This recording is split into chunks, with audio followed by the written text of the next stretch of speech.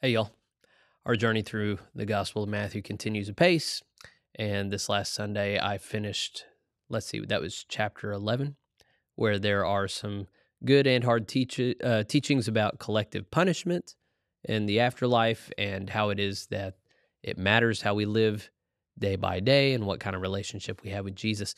I end up talking a good deal about the practical implications of local churches and how we behave and what we value. And spoiler alert, I'm kind of down on entertainment church. I don't really like the attractional model of local church, and so I'll kind of explain why I could have done a better job. But this was, could have done better, could have done worse. But the text itself is so good, and I hope my meditations are helpful for people to, and every time and place in history, the temptation has always been to read the Bible through the lens of the culture in which we live. Of course, how can you read it through any other lens? But I think one of the jobs of a pastor is to help free people from the culture that they were born into and help them understand the difference between the worldly culture that they're a part of and the heavenly culture of Christ. And that's what I think a primary job of the church is. So I hope that's what you get out of this segment. I could always do better, but I think that is the task before us. So I hope your mind is open to considering things it's not really been open to before. I know that sometimes feels dangerous or even faithless, but I wouldn't be doing this job if I didn't think that that it was necessary. So I hope you agree with me. Enjoy. We've been preaching through Matthew the whole Gospel of Matthew for some time. Last week we did the first 2/3 of Matthew chapter 11. That's the one where John the Baptist reaches out to Jesus, says, "Are you the one we're waiting for, or is there another?" We talked about all that last week. Now we're going to pick up where that left off. One of the things I think might be helpful to say at this point,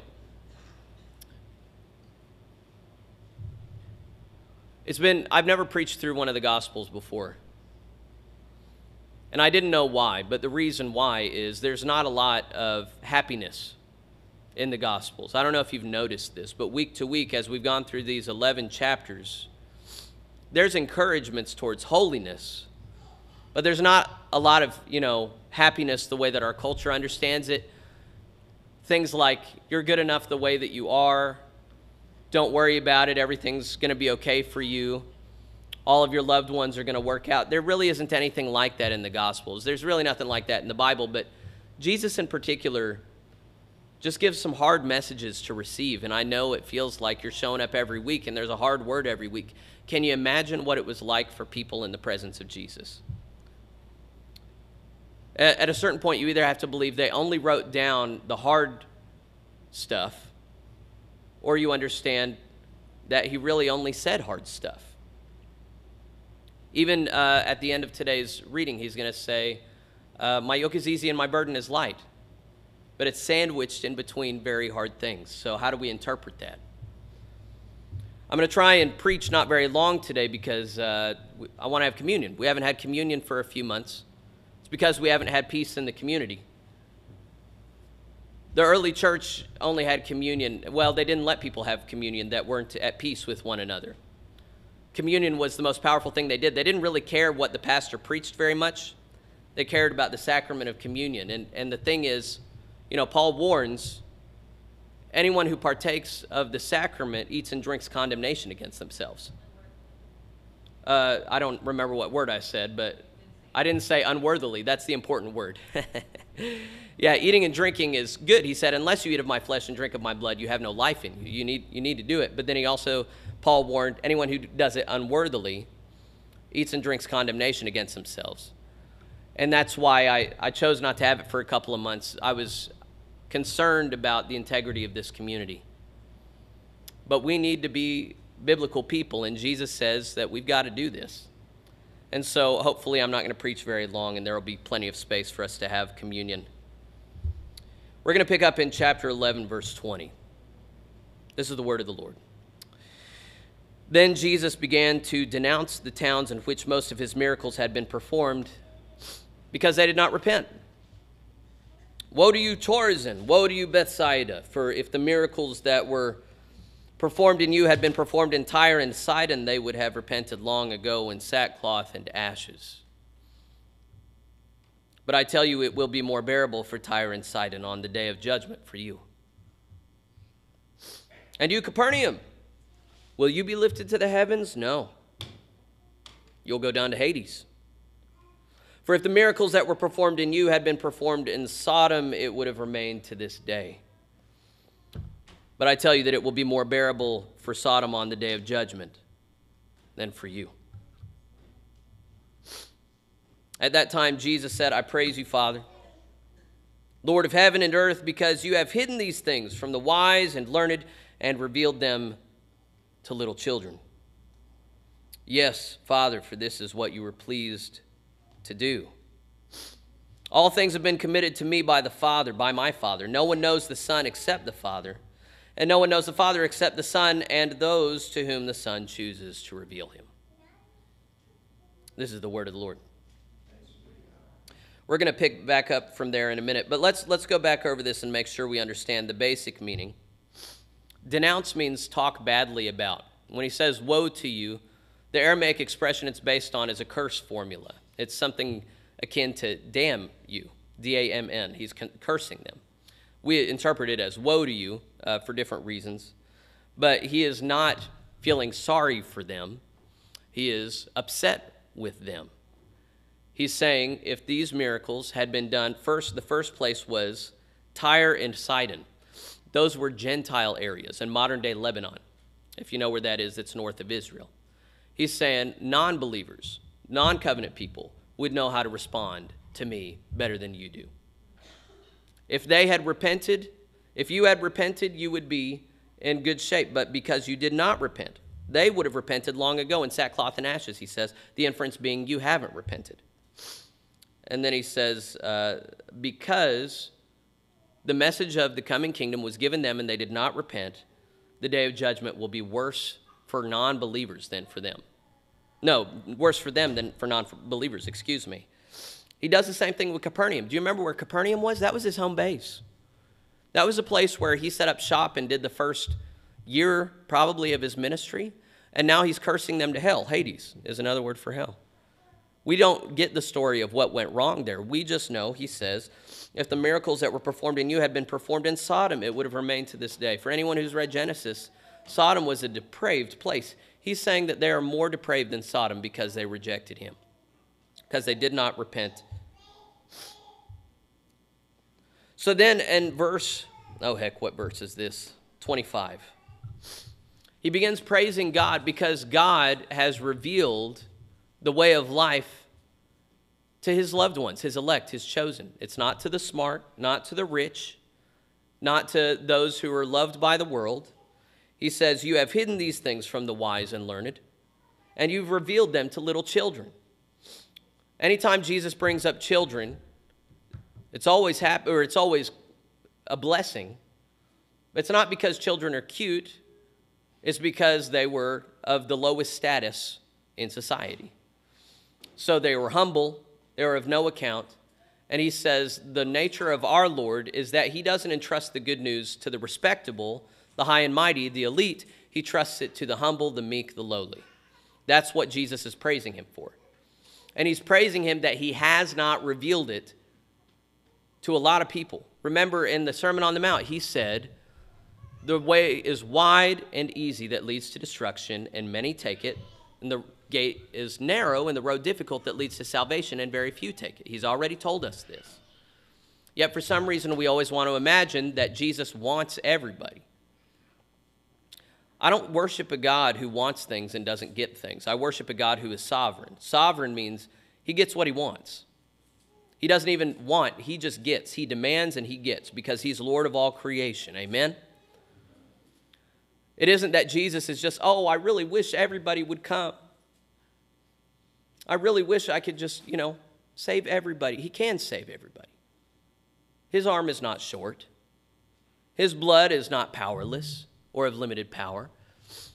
He is all-powerful. He can save everyone he wants to. He will save everyone he wants to.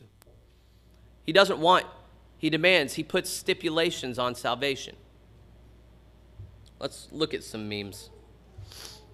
But before we do that, just one more highlight, and we'll come back to this.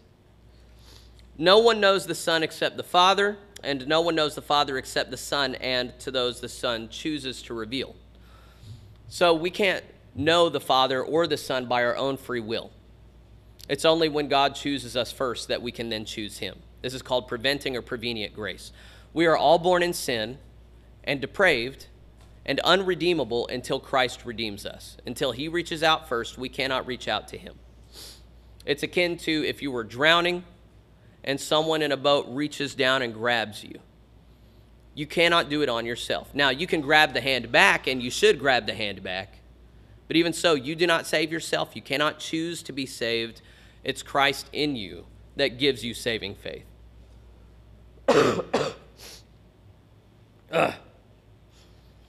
This goes on in verse 11. Whatever town or village you enter, search there for some... This is going back a previous chapter. I'm sorry. I wanted you to look at this because we're going to follow up on this idea. We heard this in the last chapter. I think I preached on this 3 weeks ago. This is Jesus' words. Whatever town or village you enter, search there for some worthy person and stay in their house until you leave. As you enter the home, give it your greeting. If the home is deserving, let your peace rest on it. If it is not, let your peace return to you. If anyone will not welcome you or listen to your words, leave that home or town and shake the dust off your feet. Truly, I tell you, it will be more bearable for Sodom and Gomorrah on the day of judgment than for that town. This clearly overlaps with what we just read, right? You're bringing the good news of salvation, the coming kingdom, the call to repentance, but if someone is not willing to receive that, they condemn themselves. So I collect memes. You all know this about me. First one says, when you share the gospel, it doesn't matter how that person responds. You've obeyed the promptings of the Holy Spirit. Now, this is not a quote from Scripture, but this is distilled wisdom from Scripture. Of course, it can go wrong. If I show up at somebody's door and yell obscenities at them, then I'm setting them up to fail. But even so, that's not usually what people do. Usually people speak the truth in love, and usually people don't receive it as such. They receive it as a message of hate because they love this world and they're children of the devil. But there are a lot of Christians who extend the good news with a pure heart, and people don't receive it well, and then they say, well, I must have done something wrong.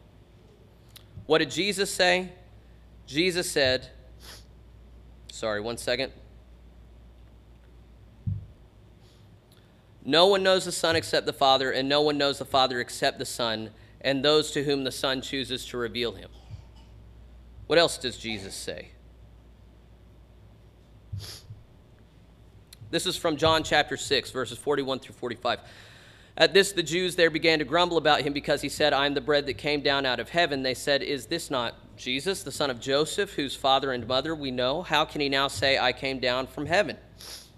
Stop grumbling among yourselves, Jesus answered. No one can come to me unless the Father who sent me draws them, and I will raise them up at the last day. It is written in the prophets, they will all be taught by God. Everyone who has heard the Father and learned from him comes to me. The key phrase being here, no one can come to me unless the Father who sent me draws them. So when someone hears the good news, when they hear the message and they're not drawn to it or they're offended by it, they're scandalized by it, it's because God is not drawing them. He's not calling them. It's not because you did something wrong. It's because he's not calling them. Let's look at another reading.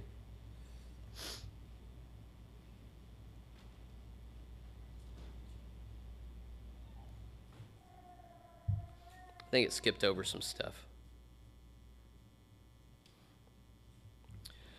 Here's instructions for us, in particular pastors, that I take very seriously. This is from 2 Timothy chapter 4, verses 1 through 5. In the presence of God and of Christ Jesus, who will judge the living and the dead, and in view of his appearing in his kingdom, I give you this charge. Preach the word. Be prepared in season and out of season. That means when people want to hear it and when they don't want to hear it. When it feels right and when it doesn't feel right. Be prepared all the time. Correct, rebuke, encourage. This is all implied in preaching the gospel, preaching the word. Correct, rebuke, encourage. With great patience and careful instruction. So you don't just throw it out there. Make sure you have good doctrine, but speak authoritatively, speak forcefully. For the time will come when people will not put up with sound doctrine. Instead, to suit their own desires, they will gather around them a great number of teachers to say what itching ears want to hear. They will turn their ears away from the truth and turn aside to myths. But you, keep your head in all situations, endure hardship, do the work of an evangelist, discharge all the duties of your ministry. Friends, I think this scripture is for us I think it's for every church, otherwise it wouldn't be in the Bible, but I think that's for us right now. We're living in a world and a culture that has long ago been overtaken and ruled by those with itchy ears. They don't want to hear the good word. Just turn on almost any church service that broadcasts or worship service. See how much scripture they have in it. Not much. The biggest churches, the growing churches, the most exciting churches, they're the ones that have the least scripture in their worship. They might have exuberant worship. They might have amazingly choreographed stuff. But if you have a church that spends its time in the Word, you can't help but notice that it's a very otherworldly message, and it makes people very uncomfortable. I kind of skipped around, so I'm going to go back to some of these memes. It's not our job to convert people. It's not our job to save people. It's not our job to convict people. It's not our job to convince people. It's our job to tell people. The convincing, convicting, converting, and saving is the work of the Holy Spirit. That sure makes things sound pretty simple, doesn't it? It's not my job or your job to special tailor a special message that's going to hit somebody in just the right way, hit them at just the right time. It's our job just to tell them, just to warn them. And those whom Jesus is calling will receive it as love. Those who love the world and don't love Jesus will receive it as an insult and as hate. So here's an offensive meme. I posted this last week and somebody pushed back against me. It says, I took it down. I just didn't think it was helpful in the moment, but I think it's helpful right now. All you can do is warn them. Wake up. If they won't listen, then move on and warn others. This seems to be what Jesus talks about, right? Whenever he says, when you go to a city, find a worthy house, preach the good news, extend your peace. If they don't receive you, wipe the dust off your feet, go on. It's going to be bad for them in the end. It feels hateful to people, but this is reality. And you don't get to argue with the scriptures. You can say to the scriptures, how is this true? But you can't say, I don't see how this is true. It's obviously true. The thing that's a big problem for a lot of people in this is, does God do collective punishment? Does he punish a group of people? We do see that in the Bible. When you see Sodom and Gomorrah, the story of Sodom, the angels punish a whole city because of an excuse or an experience they have with just a few people. And we're told that there were none righteous in that city, and maybe. But in the lead up to that, Abraham is bargaining with God. Surely you're not going to punish the whole city if there's a few righteous people. He bargains them down to a certain number, but he doesn't bargain them down to one. The reality is that we're impacted by one another. We're affected by one another. And that's bad. Because when we know a lot of people of the world, and when we know a lot of people who go to itchy ear churches, you know what I'm saying? The itchy ears, there's a time when people are not going to obey sound doctrine, but they're going to accumulate teachers that scratch their itchy ears. When that's the majority culture around us, then we don't realize how high the bar is set. So here's the situation our church is in. You have a pastor who's read too much history, too much of the Bible, and too much Methodist stuff, and actually believes that God means what he says in the Bible, and who preaches that every week, and is distressed that hardly anyone in this world is stepping up, in this culture is stepping up to the standards of righteousness. I'm delighted when you step up, and I don't want to hear, I'm not chewing you out. But what I know is you go home and interact for the rest of the week with people whose standard is far lower than the scriptures. And because you're in better shape than them, there is some comfort there. And it's my job to comfort the afflicted, but to afflict the comfortable. And so I have to warn you as a pastor, look, the standard is so high. The scriptural standard for holiness is so high. There were additional memes in here. There were good memes in here. Okay, I'm just going to skip ahead. TJ found this one. There was an ancient patriarch named Ignatius of Antioch. Here's why people take offense to me, and I'm not the only one preaching the gospel. But just to be clear, I get emails probably once a week, twice a week from people saying, how do you preach the pure word the way that you do? Do your people not hate you? And I answer, some of them do. We just recently had, I added it up, 18 people, including children, that decided they were done with me and left the church. They didn't talk to me. I still don't know the specifics of it, but they're done. And I don't know what there is to it other than I preach a hard word that fits with the gospel, and that causes offense, and people are going to look for any reason to object other than that because they know what that reveals. Do not have Jesus Christ on your lips and the world in your hearts. We just sang a hymn about how Jesus is our only joy, our only hope, our only peace. And yet how many of us want to take hope and joy and peace in things that are not of God? It's idolatry. That train's not going to beat me. Here's another meme. This is St. John of Kronst. I'm not going to get it right. He says, a strange illness has appeared in our days. The passion for distractions. Never before was there such a desire for distractions. People have forgotten how to lead a serious life for the good of others. They have no spiritual life and are bored. They exchange the profound content of a spiritual life for distractions. What madness! It is here that pastors must deploy their strength. They must reintroduce into its life its lost meaning and give back to the people the knowledge of the true purpose of life. That's what I understand my mission to be here, folks. I know that all of you have been raised in the same culture as me to get comfort from family, to get comfort from sports, to get comfort from your side in politics winning, to get comfort from the accumulation of money, to get comfort from the accumulation of friends, to get comfort from leisure and vacations and a nice house and a nice car. All these things you have been raised to believe will bring you joy and happiness and contentment, and they will not. There's only one can do that. His name is Jesus, and when you have him, you don't need all that other stuff. It's my job to wake you up from distractions. It's my job to warn you of the wrath to come. It's my job to point you to the way of salvation. And for your part, it's your part to listen and to scrutinize my words against the scriptures themselves. And if my words hold up, then you need to obey them. Because in that case, it's not my words. It's God's words. And it's not going to work out well for people who ignore God. A.W. Tozer said, modern religion has accepted the monstrous heresy that noise, size, activity, and bluster make a church pleasing to God. We see these big, exciting churches and we imagine, oh, God must be pleased with them. That is not what the Bible talks about. You know what pleases God? Faithful disciples. People who die to themselves and live for Christ. People who put their trust entirely in him and nothing else. And he doesn't care how big a church is. He doesn't care how rich you are. He doesn't care how many people like you. Just cares how faithful you are. And we have everything we need for that. We don't have a laser light show. We don't have a rock band. We don't need them.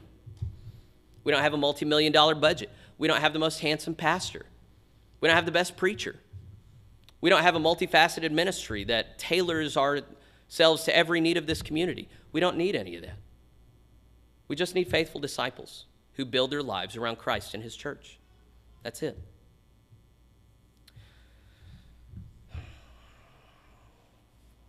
Matthew chapter 11. We're going to finish the chapter today.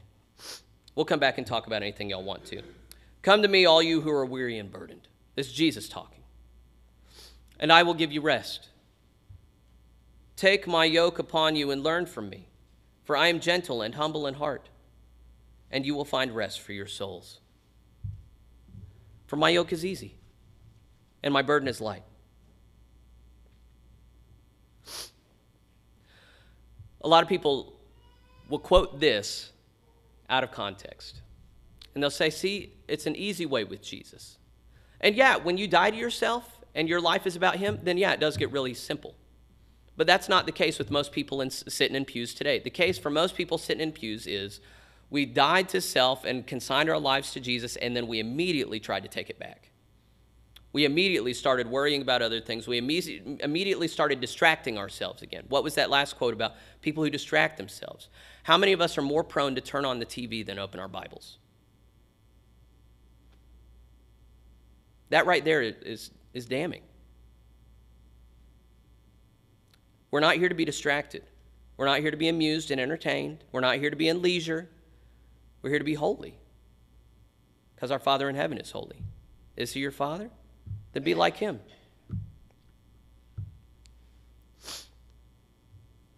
In Galatians, Paul said, "Where then is your blessing of me now?"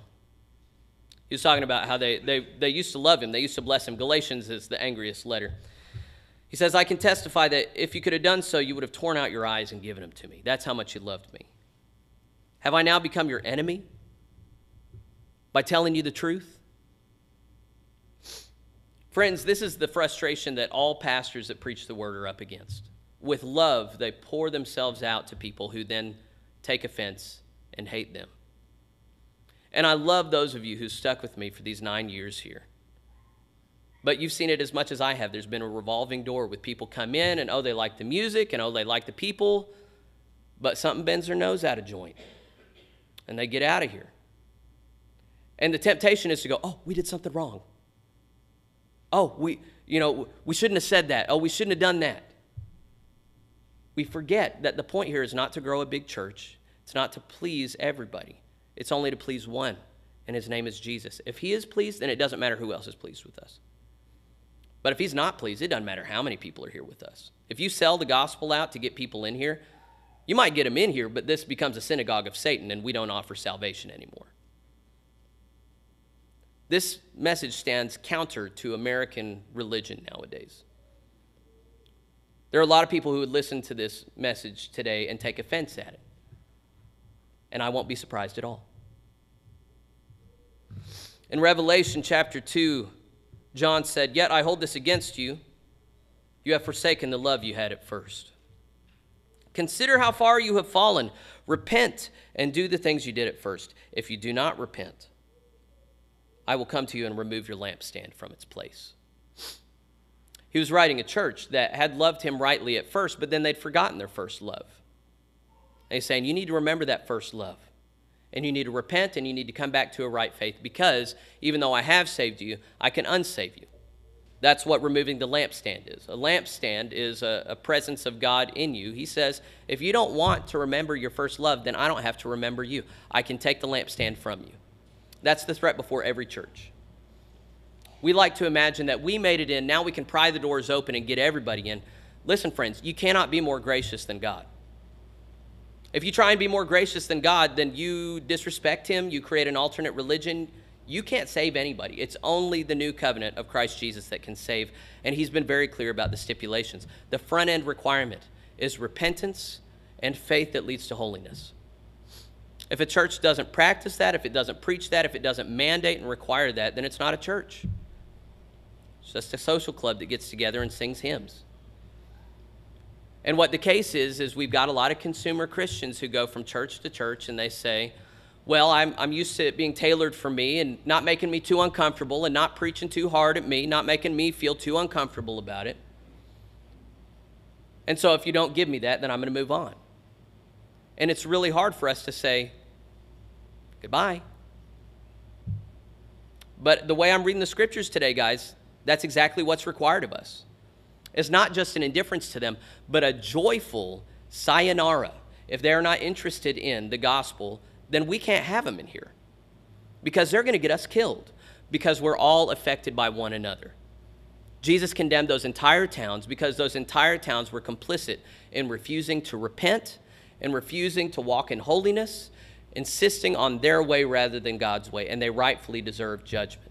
The question before this church and every church is, are we going to have it in us to stand against the culture, or are we going to let the culture shame us into silence and into watering down the gospel? That's before every single church. And too many churches answer, okay, we can do some ear tickling. We can compromise on some of this stuff.